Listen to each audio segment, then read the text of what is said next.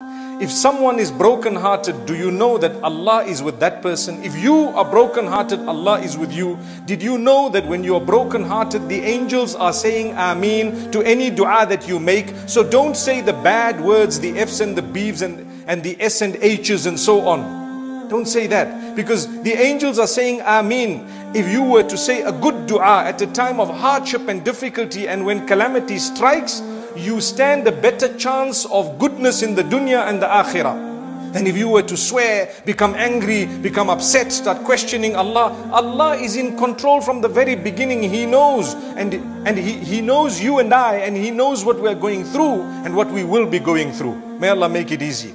So regarding the broken-hearted, the first question you need to ask yourself is not about you. It's about someone else. When they are broken-hearted, what role have you played to break their heart? Did you hear what I just said?